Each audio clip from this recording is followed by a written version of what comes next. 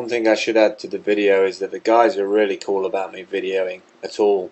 Remember, I'm sort of entering into their territory where I've got this video camera and I'm sitting there telling them that, you know, I'm trying to promote the idea of getting some more money for the homeless centre, and if I was them, I'd feel a bit shady about being in front of the camera. So I was happy that the guys were, you know, they wanted to listen, agreed to it, and I actually knew one of the guys. I used to go clubbing with him like 10 years ago. Obviously, I was a lot different then, and so was he.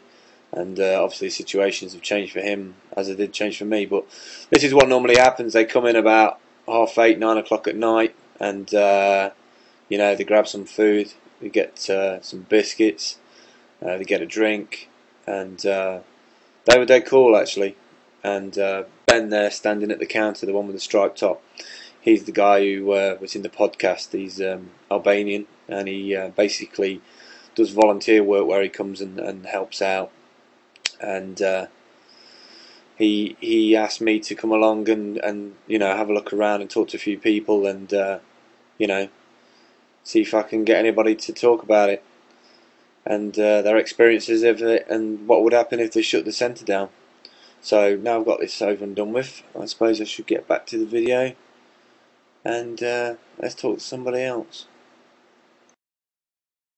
The point being, if somebody can prove they're homeless, or somebody can prove that they've got nowhere to live, then they should be a priority case, and they should be looked at being housed somewhere within close proximity, you know, within 28 days. So there's not enough people, caseworkers or whatever, for a start? Yeah, I would agree with that, yeah. At the end of the day, there's a pregnant girl in there that's been told she's non-priority. Ben's told me earlier on, and I can't...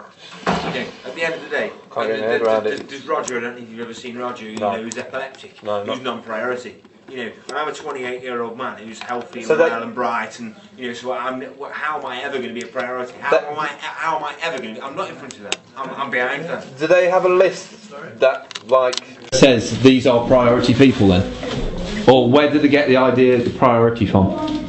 Priority is middle class. If you're under 55, you have got no chance. If you can read, you can write, and you've got no serious health issues, and you don't tell them you're going to kill yourself. Yeah.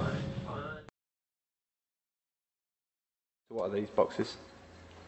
Yeah, everybody has a box and they keep their personal stuff. Yeah. And also they have one sleeping bag, one pillow, and a little mat. Right. And that's what they have. But hopefully next time when we reopen again, or if there will be a centre for this, they will have special lockers. Okay.